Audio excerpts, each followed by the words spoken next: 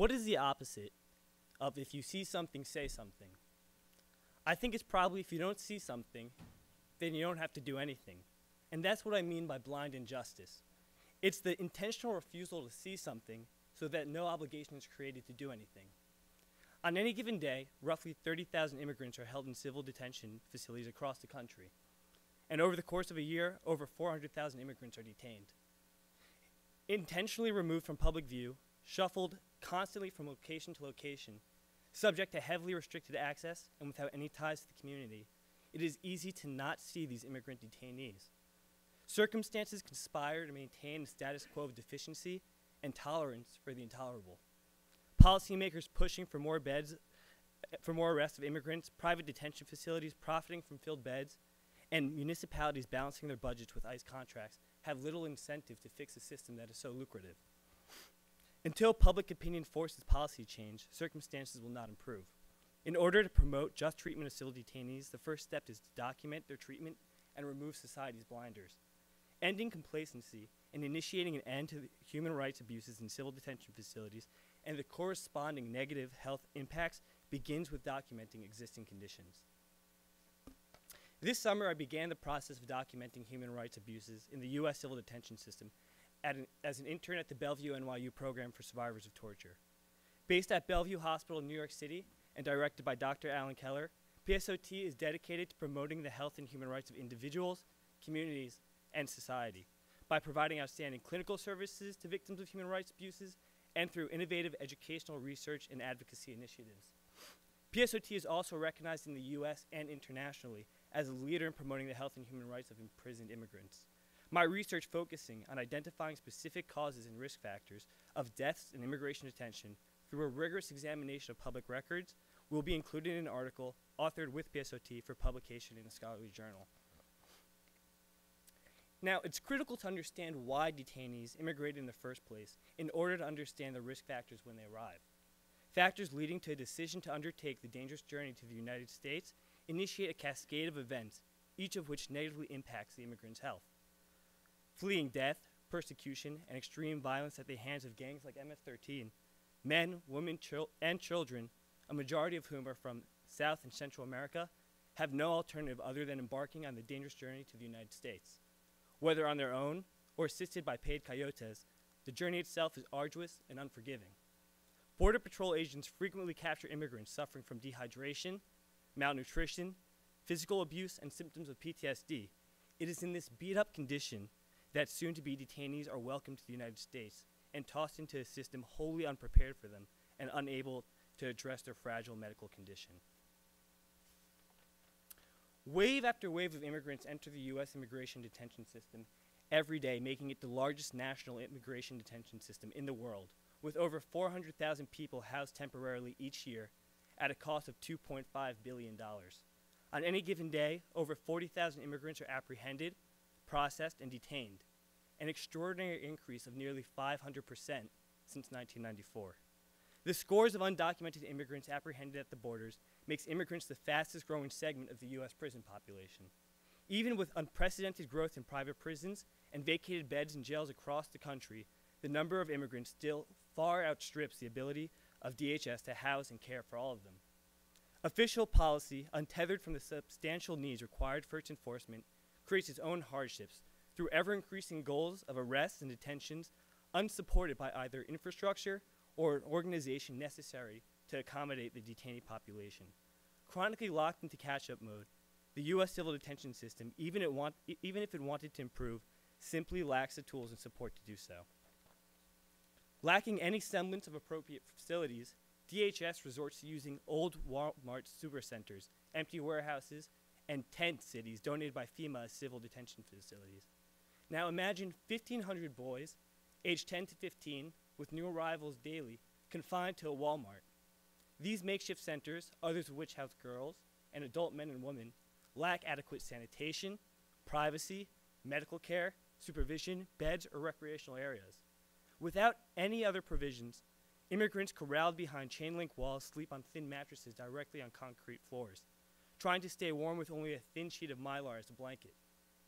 To better control the detainees, lights are never turned off, air conditioning is kept at uncomfortably cold temperatures, and noise from people or loudspeakers blares throughout the night. Immigrants arriving at the border already physically exhausted and psychologically stressed enter facilities that are conducive to further mistreatment. Civil detention centers pose substantial health and human rights concerns, as overcrowding combined with poor supervision result in a lack of medical care and documented incidents of sexual assault and other forms of physical abuse.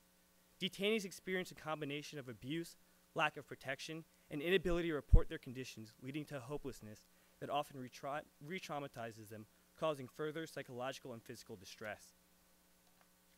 Now let me share an extraordinarily sad story with you. This past summer, Roxana Hernandez, a transgender woman fleeing Honduras, showed up at the border requesting asylum. She was processed and placed in the ice box, a facility notorious for its freezing cells, inadequate food, and lack of medical care. Border Patrol policy restricts holding a person in these cells to no more than 12 hours. Roxana was held there for 5 days. Transgender women are notoriously targeted and harassed by guards and inmates and experience high rates of violence and abuse.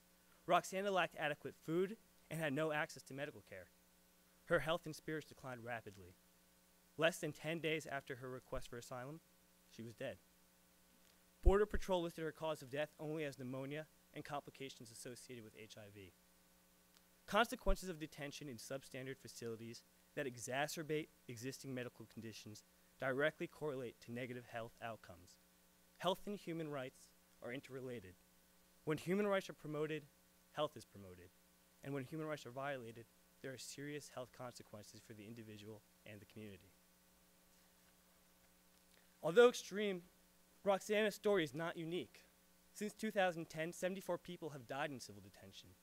And now it's essential to understand why these detainees died, especially if any of the causes could have been prevented. Freedom of Information Act requests led to the release of 52 death reviews generated by the ICE Office of Detention Oversight.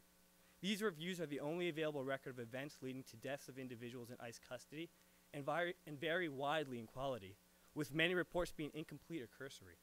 Existing systemic deficits in immigration detention facility healthcare are exposed when the same types of healthcare and oversight failures are present in so many reports. Most of the detainee death reviews examined by medical professionals since 2010 include evidence of dangerous and subpar medical care practices.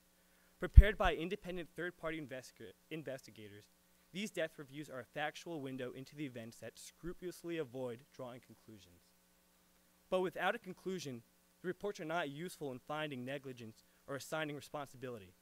Inferring that specific actions carried out by particular individuals led to the death of a detainee is the first step in correcting the deficits in the system and holding detention center personnel responsible for the consequences of their actions.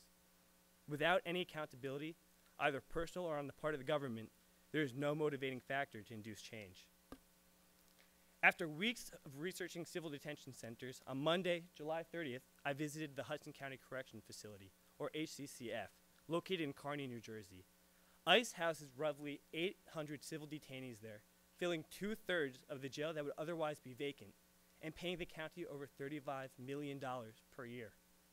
Even after reading and writing about civil detainees for the past 3 years, I was not prepared for my encounter with the people I've been studying from afar. Meeting detainees face to face profoundly affected me, bringing to life the suffering and abuses I had only read about.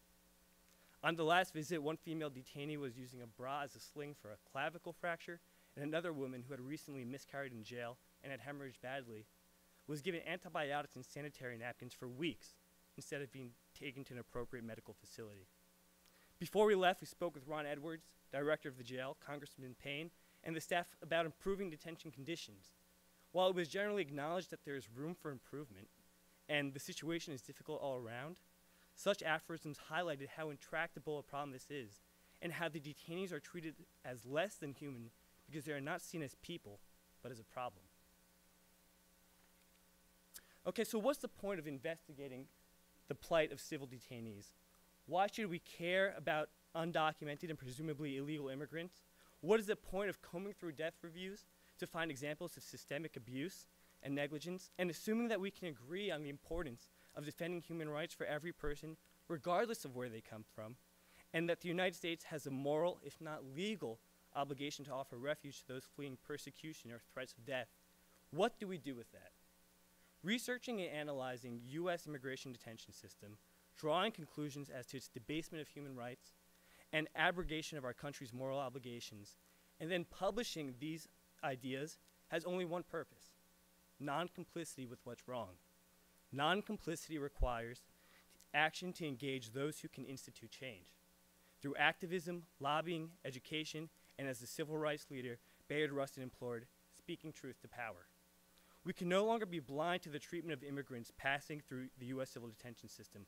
We must see, we must say something, and we must act. Success is often defined as a predetermined goal. If that's the case, I'd like to suggest that success with respect to immigration detention would be evidenced by its eradication. This is not to say support illegal immigration or an anarchic everybody does what they want to attitude, but that enlightened immigration policy would obviate the need for civil immigration detention. Perhaps there will come a time when our country sees the value in welcoming those who yearn to be here, and instead of locking them up, we set them free, empower them to fill their dreams alongside our own. But until then, there's still much work to be done. Thank you.